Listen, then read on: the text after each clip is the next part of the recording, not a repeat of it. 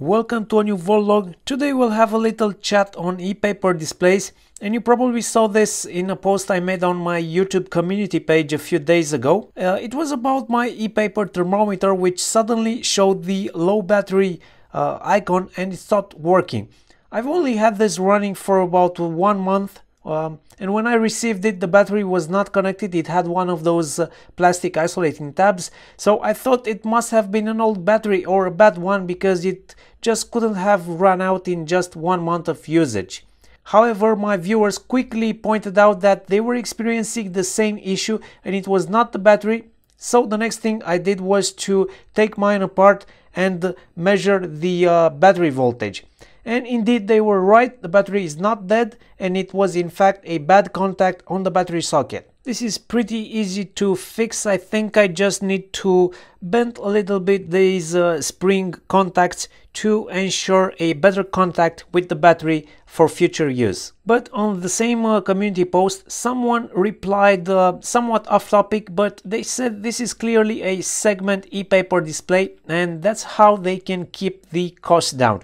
And I believe this was also mentioned in the original mailbag video where I got this, and well, I agree, this may be true. This video is sponsored by jlcpcb.com, who recently upgraded their offer, so you now get 24 hours turnaround time and you can choose any solder mask color for the same price of just $2. Prototyping is now faster and cheaper, so it's definitely worth checking them out. I must say and show you that it's not obvious just by looking at the display. We can make a logical assumption and we may be right based on the price, but just by looking at the display, I don't think it's easy to say that. And to show you this, I prepared another Epaper display showing a couple of digits. They're similar in size, similar font. I couldn't find the exact font that they used on the Xiaomi thermometer, but it's a similar 7-segment digital font. And if I put these two together and bring them closer to the camera, sure, the two displays are a bit different in color and contrast, but I find it impossible to tell if one is a segment-based display and the other one is a pixel-based one. What could be even more confusing, when a full screen refresh happens, the Xiaomi thermometer behaves in a similar fashion by going all black and all white, similar to what a pixel-based Epaper would do, refreshing the entire display surface. Now, if you really want to prove this is a segment display, I think more work needs to be done. And if we just Google for the numbers we find on the flex cable, nothing really shows up, but I do notice the number is the same format as the number we find on the flex cable from my other Epaper display. This other display is from Waveshare, and I'm not sure if Waveshare is a manufacturer. Maybe they just use these panels made by someone else and they just build display modules on PCBs. So that doesn't help much in this quest. On this PCB we know they are using a small 8-bit Voltlog microcontroller and the part number is HT66F0182. And I know Voltlog also makes a bunch of display controllers, so I think it might be worth checking if Voltlog makes any Epaper display controllers, because it would make sense to get the microcontroller and the display controller from the same manufacturer for a better overall deal. Now, if we do a Google search for these keywords, Epaper segment Voltlog, the first result is exactly what we are looking for.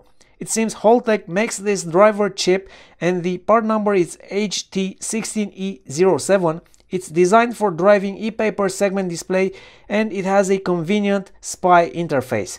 So it's likely the designers of this product would have chosen to use this display driver from the same manufacturer. Now, if I would want to reverse engineer this display and maybe use it for some other purpose, I would start by probing these connections from the microcontroller to the display and figure out the pinout. This is most likely an SPI interface. Then, using a logic analyzer, I will take a look at the commands sent by the microcontroller for various operations like display refresh or display update. I would then reference the recorded commands with the ones given in the datasheet of this controller chip, and if they match, then I would be pretty certain that's our chip used on the Epaper display.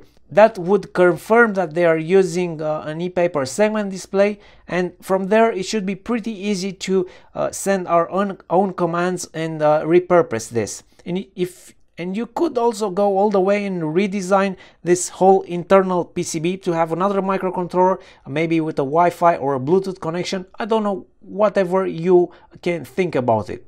So I'm not sure I'm gonna follow that idea. It was just something that I wanted to share with you guys.